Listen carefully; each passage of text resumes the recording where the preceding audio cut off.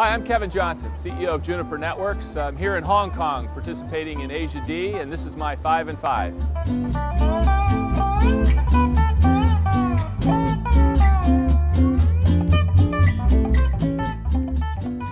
Yeah, so this mobile internet is a very important market trend globally in the industry, and the rapid adoption of smartphones and tablets is really starting to change the landscape. Not only the set of issues and opportunities that service providers have to manage as the amount of traffic that's being carried over these wireless networks just grows and grows exponentially.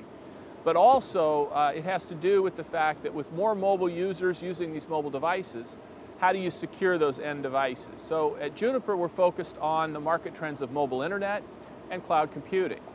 Mobile internet, we're doing things with a product we have called Junos Pulse that secures that end device, whether it's an Android device, an iOS device from Apple, iPad, iPhone, or many other operating systems on those end devices. We're also innovating in a way that helps carriers manage and carry the growing traffic coming from the mobile internet. Our MX3D router, our Mobile Next software, that enables solutions for carriers. So mobile internet's a very important market trend, and it's one of the top priorities for Juniper.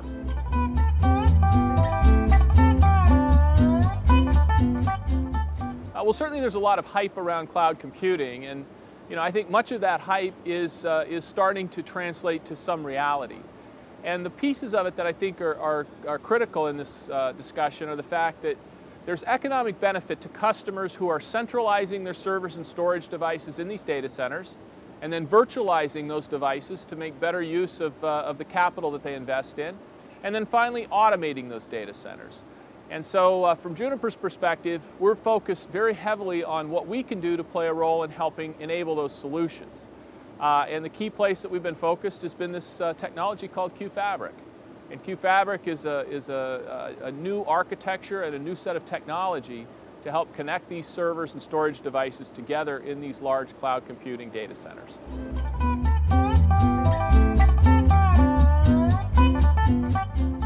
Well, as I travel around the world and visit with our customers, I think customers are in different stages of how they're embracing and adopting the concept of cloud computing. Many customers are thinking about it first just as a private cloud.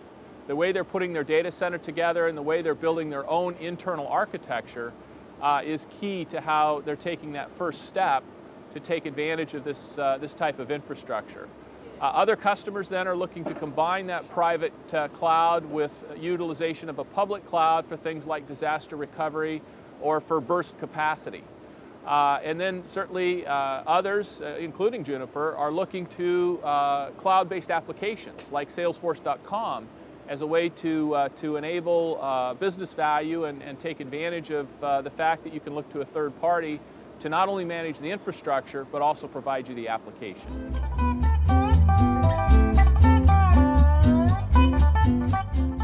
Juniper's been very focused on both service provider and enterprise technology as it relates to networking. In the enterprise and this shift to cloud computing, we've been very focused on delivering a new architecture, a new set of technology that we call QFabric. And QFabric is an entirely new way to connect hundreds or thousands of servers together and storage devices in these large data centers. We think the combination of QFabric in these data centers, plus the work we're doing in security, end-to-end security, and then the work that we're doing in routing to help data centers connect to other data centers and provide the wide area network. So it's the investment and innovation around things like QFabric, our security offerings, and our routing technology that we think is providing a great set of solutions for enterprise customers.